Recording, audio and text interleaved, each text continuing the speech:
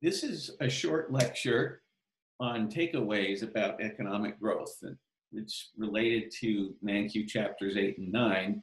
I do think if you just read the chapters, it's easy to lose sight of the forest for the trees. So I'm going to try to describe the overall picture here. Let me take as my starting point uh, what I'll call the O-ring theory of economic development at two different levels. So to explain the metaphor, I need to give you a little history. In January 28, 1986, Space Shuttle Challenger broke apart 73 seconds into its flight. The cause of the disaster was later determined to be failure of O-rings, one of many, many parts on the shuttle. So O-ring has become a metaphor for how one thing going wrong can ruin something big and complex. It's easy to ruin things. It's tougher to have them all turn out well if they're big and complex. So Michael Kramer, who's a very good economist in Cambridge, Massachusetts, applies this O-ring theory to complex products, saying that being able to make complex products that aren't ruined requires doing a lot of things right. And so in particular, countries that can do a lot of things right are likely to make more complex products. But I'm going to use this metaphor of the O-ring for a more general point, that it takes a lot of things going right to be a rich country. Many things can go wrong that can keep a country poor. But I have to say, though, that it's a lot easier to continue doing many things right than to start doing a lot of things right in the first place. Generally speaking, rich countries can stay rich. And the analogy here is, if you think of, suppose you were trying to learn some gymnastics, and if you finally got your move right, and let's say you do you're doing skating and you do a double axel. Once you've done it once, you kind of start to have a feel for it, and you have some muscle memory, and it's easier to do it right again. So once you've done a lot of things right as a country, it's a little easier to continue to doing them right. But doing a lot of things right in the first place is really quite difficult. Okay, so now economic growth, or a poor country becoming rich, then becomes a matter of doing a lot of things right. And let's look at the list of things you have to do right by talking about the ways that things can go wrong that'll keep you poor and that you need to overcome. First category is security and property rights.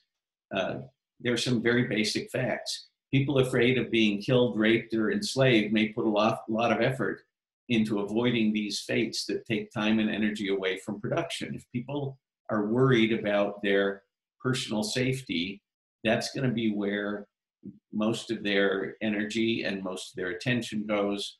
And producing stuff producing lots of stuff and becoming rich is going to be on the back burner. Now, even if they're not afraid of being killed, raped, or enslaved, people afraid that the ruler will confiscate output may not put full effort into production. And, we do have income taxes and social security taxes and other kinds of taxes, but this is nothing compared to the degree to which people in other countries in the past have sometimes had to worry about the ruler taking all their crops at harvest time and so on. And that's got to be discouraging and sometimes make people work less hard. Now, this is somewhat similar, but also a big deal. People afraid the ruler will confiscate capital may not build much capital. If you build a nice factory, that factory is a sitting duck for the ruler confiscating it. Unless they're, it's actually difficult to make systems that stop that from happening, as I'll talk about in a minute. And that's true for wealth in general, not just for a factory or a specific equipment, but even even if your wealth is in the form of gold or pieces of paper like stocks and bonds, you still have to worry about the ruler confiscating it. So this is actually a very tough problem to solve. It's a quite difficult political design problem to get a government strong enough to keep people from physically threatening, stealing from, or lying to each other without that government being strong enough to itself threaten, steal from, and lie to the people. So that's a very difficult problem. And I'll have you read a supplementary reading on, it has mob in the title that talks about this.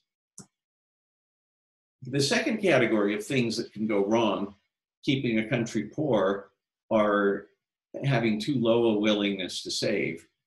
Even if there's not a big danger of government confiscation of wealth or capital, people may not be patient enough and farsighted enough to save enough to provide enough loanable funds that can be used for investment. And this can be a genuine cultural difference over time. It may be something, there's an interesting,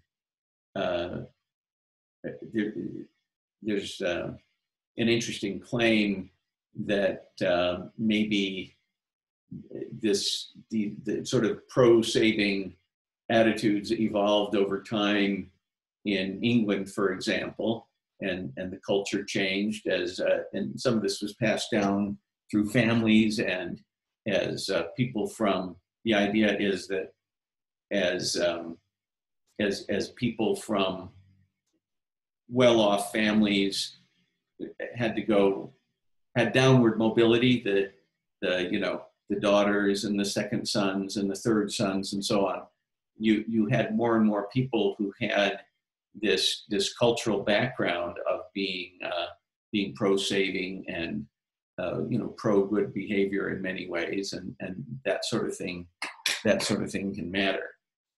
Okay, so at any rate, saving attitudes can matter. However, for any given level of patience and farsightedness on the part of households, government policy, even aside from what they're doing with capital taxation, can have a big effect on national saving.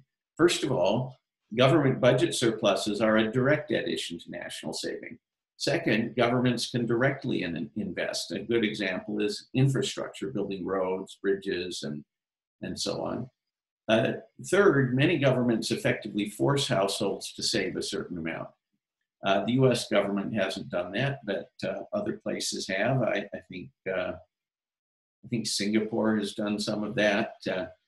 But even under the US system, governments can get people to save more by setting high default saving rates for retirement savings plans. So it's kind of interesting, that there is a tax break that gets people into retirement savings plans to begin with. But then once people are in retirement savings plans, just what you set to happen automatically if people don't overturn it can have a big effect on what people actually do. So if you just say, oh, if you do nothing, you're going to save a lot, most people will leave that be.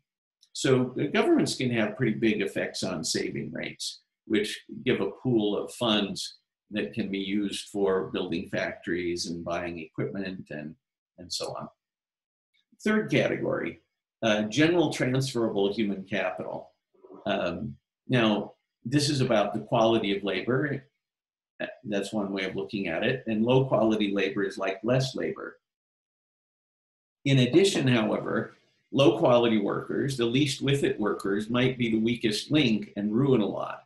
So there's an interesting book on this called Hive Mind, How Your Nation's IQ Matters So Much More Than Your Own. So it's not like, if you have one good worker and one bad worker, you still might get a bad result if the bad worker ruins things. So it might be that you need to get your weakest link up to a certain level. And if in general people are well educated in your country and otherwise well behaved, that may help quite a bit with productivity. Okay, now what makes a worker a low quality worker? One simple way to be a low quality worker is to have little education and little training. However, there are other ways to be a low quality worker. In addition to low levels of academic education or low levels of direct training for production, a worker can be a low quality worker because of a bad attitude. So there's a very interesting video on this. This is a TED Talk about givers and takers by Adam Grant. And this is a short, as all TED Talks, this is a short talk. I highly recommend that you go look at this video right after this. I'm also in the middle of reading a very interesting book called Positive Intelligence, which is talking about kind of positive and negative attitudes in workers and whether they have a lot of internal saboteurs who are not only sabotaging their own direct productivity, but that are causing them to drag down their fellow workers. So there are a lot of interesting dimensions here, and you know, many things that go beyond just the number of years of education, which is the dimension of transferable human capital that the book talks about. Now, why have I talked about general transferable human capital? It's because there's some kind of human capital that's specific to a particular type of job, to a particular factory, a particular type of thing. And that's part of having a clue. But having a clue here, oh, sorry, this is category 4, I mislabeled it. But this also includes technology. So it's not super easy to get better technologies. Among a list of new ideas one could try, first of all, it's not easy to come up with them in the first place, but once you have a list of ideas, it's a big job to sort through them all to find out which actually work. Some examples: many seemingly promising drugs fail when they're tested. Something that might not seem like a technology is a business model, but a business model can be seen as a technology. That most new businesses fail suggests that it's difficult to guess in advance which business models will work and which won't. And it can be very specific to the circumstances. Yeah, a Persian restaurant in one location might work great. A Persian restaurant in another location might work terribly. Okay, so anyway, trying to find good ideas, technologies that work can be hard. But then you need more than just the general idea. Some of the most important human capital is specific knowledge of how to do a particular job, and much of this knowledge is tacit knowledge. Tacit knowledge is knowledge gained from experience that's difficult to teach explicitly in advance of someone beginning to do the job and making mistakes. I mean, most of us had the experience of trying to explain something to someone, and they still try to do it, and then they fail and they make lots of mistakes. It's not so easy to transmit knowledge of how to do something just by an explicit set of instructions. Because of a combination of low quality workers and a need for tacit knowledge, it can be difficult to copy techniques that work well elsewhere. So part of what's important about this slide is that there are two ways to get a better technology. One is to invent it. That's the top bullet point. The other is to copy it. But copying isn't always a slam dunk easy thing. Because there's this tacit knowledge, and it can be hard to take a technique that works with high quality workers and get it to work with low quality workers. Okay, now so I've given you a list of things that can go wrong. This list of things that can go wrong maps to a list of parts of the production function. First of all, security and property rights plus willingness to save affect the amounts of the inputs of labor and capital. Secondly, general transferable human capital affects the details of how labor comes into the production function. All workers are not alike. Finally, having a clue affects the technology parameter A, or sometimes in some representations in the textbook, the technology parameter is called E for the effectiveness of labor, but that's still a way of thinking about technology.